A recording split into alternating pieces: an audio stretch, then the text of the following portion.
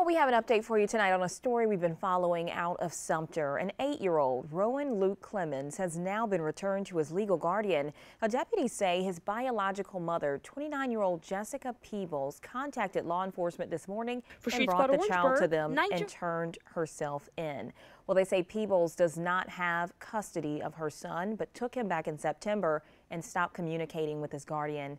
Peebles is charged with custodial interference and is being held at the Sumter County Jail.